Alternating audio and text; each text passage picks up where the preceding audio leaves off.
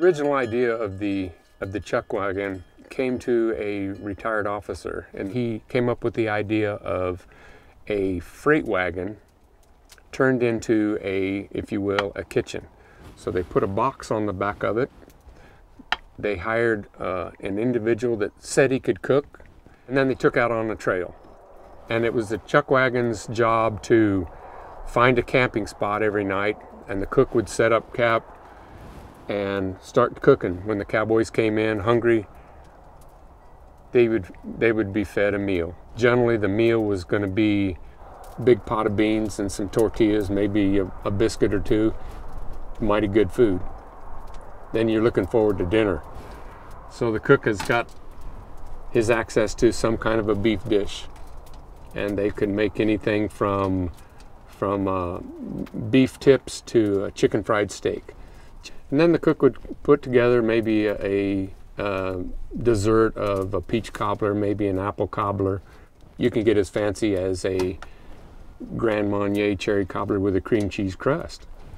When a cowboy was choosing which ranch he wanted to work for, he would ask who the cook was and how good the cook was. That was sometimes a deciding factor as to what ranch he wanted to work at. The cook was the first one up in the morning, 3 or 4 o'clock in the morning, get the fire going, get the biscuits on, get the hot coffee going. And he was generally the first one to bed at night. The cowboys would kind of linger around by the fire, tell their stories, play a few cards, and then they'd roll the bedrolls out under the stars and go to bed. The wagon was also home to all the cowboys. It was the cook's job to doctor a sour stomach, or if they had a cut they needed sewn up. We have needle and thread in here. We've got extra tobacco for the cowboys. When it came time for a haircut, cook, he'd get up there and sit them up on a barrel and go to clipping their hair. Today, the Chuckwagon is outfitted to cook for the cowboys that are out working on the ranch of today. And the cooks pretty much have anything they need in the box. Lots of cowboys and lots of ranches use them just because of a convenience. Some ranches have gone to pickup trucks, but all the good ranches are still using them, and they're a very valuable item on the ranch.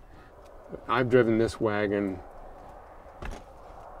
so many miles I can't count them. A couple weeks ago I was over in Arizona punching cows for a guy that was moving his cattle down off the mountain, and he rode up next to me and he said, "Quite the life, isn't it?" I feel that way about it. My mom said I was born 100 years too late.